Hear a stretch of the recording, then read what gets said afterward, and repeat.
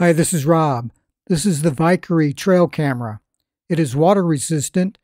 It is not completely waterproof. You cannot submerge it into a river, but it is rated water resistant to IP66 rating, which means that it will stand up against heavy rain.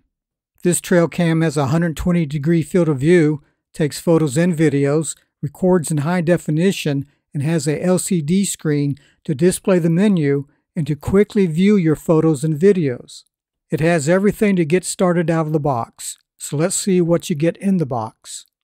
You get 4 AA batteries. This trail camera can hold up to 8 AA batteries so that you can extend the standby time of the trail camera. A 32 gigabyte micro SD card.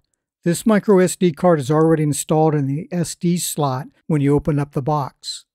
A user's manual. The trail camera itself. A stand support, the screws for the stand support, a stand mount. The stand mount and the stand support are for mounting the camera to a wall, an installation mount strap for mounting the trail camera to a tree, and a micro USB cable to connect the camera to a computer. This is a close-up of the trail camera. On the bottom is this power supply port. A power supply cable is not included. Instead of powering this trail camera with batteries, you can get a 6 to 12 volt DC adapter cable to power this trail camera. And this is the port where you screw in the stand support. On front of the trail camera, this is the lens. These are the infrared LED lights to illuminate the scene at night when the camera is triggered. This is the PIR motion sensor that will trigger the camera to start recording. PIR stands for Passive Infrared Sensor. PIR sensors detect emitted infrared energy from objects, humans and animals, but also cars, in the form of heat. It detects a change in temperature from the ambient temperature, and it can detect up to a 30-foot range. However, you can set the sensitivity of this sensor, and I'll show you how later. On the inside,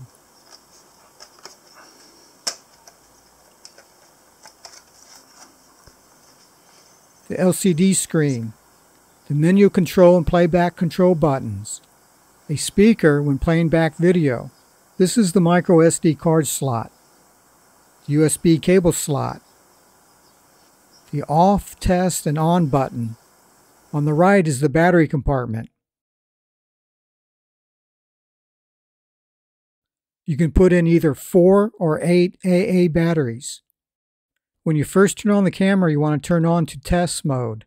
This is so that you can go into the menu and set up the camera. I will now go into the menu to show all the features of this camera. Press the menu button. Up top is mode. It is highlighted in red because the menu cursor is over it. And to enter mode, press the OK button. You can set up the camera just to take photos or just to take videos, or to take both photos and videos.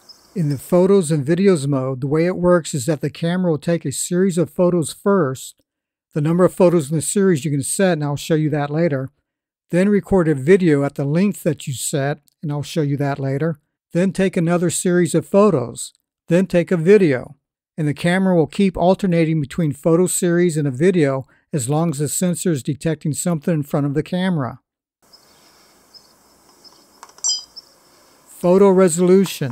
Set the photo resolution to either 5 megapixels, 8 megapixels, 12 megapixels, 16 megapixels, or 20 megapixels.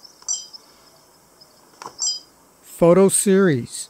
Set it to take just 1 photo in a series, 2 photos in a series, 3 photos in a series, or 10 photos in a series. Video resolution. These are the different video resolutions you can set. The highest resolution is at the top at 1520p at 20 frames per second. 1520p is not 4K resolution, but it is a higher resolution than 1080p. TL video resolution.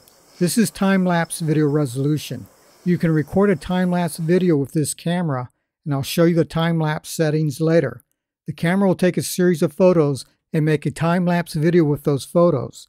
These are the resolution choices of the photos that the camera takes to make the time lapse. Video length. This is where you set the video record time of each video that the camera takes. You can set it to anywhere from a minimum of 3-second videos to a maximum of 10-minute videos. Audio recording. You can turn audio recording on or off for your videos. Shot lag. Shot lag is the time between recording, either recording a photo or video. You can set a minimum shot lag of 2 seconds or a maximum shot lag of 10 minutes between recordings. The default setting is set to 30 seconds. Sensitivity motion sensor. Your choices are low, middle, or high. A high sensitivity rating will trigger everything from large animals to the smallest animals. A low sensitivity rating will forget about the small stuff and focus on larger animals. Target recording time. You can set the camera to work only during a set period of time during the day. Turn this feature on or off. If you turn it on, then you need to set the time period during the day that you want the camera to work. You have to use military time. For example, set it for 0200 to 0600. Then the camera will only capture images from 2 a.m. to 6 a.m. Time lapse. This is where you turn on the time lapse mode. Off is the default setting. For time lapse, the motion sensors are deactivated, so the time lapse setting is for taking a time lapse right now. Normal is only taking photos at an interval you set. The normal setting will not stitch the photos together to make a time-lapse video. If you want the camera to stitch the photos together into a time-lapse video, then choose this TL video mode. When you choose normal or TL video, the camera will ask you to set an interval between the photos. For example, take a photo every 5 seconds. Language. Set the menu language. The default is English.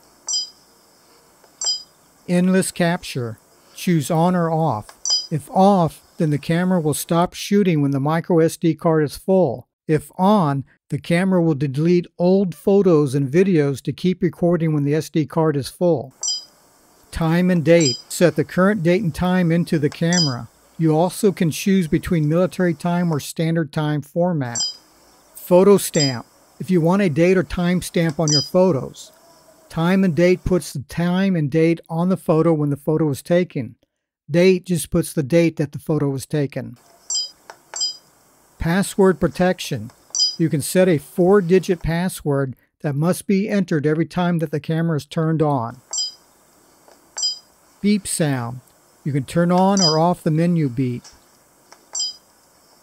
Format memory card.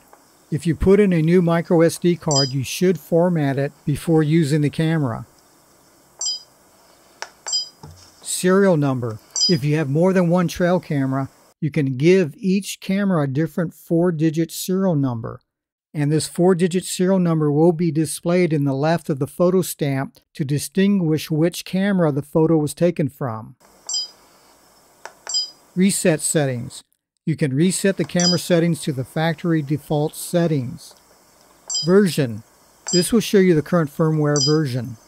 Okay, that is it. I hope that you like this trail camera.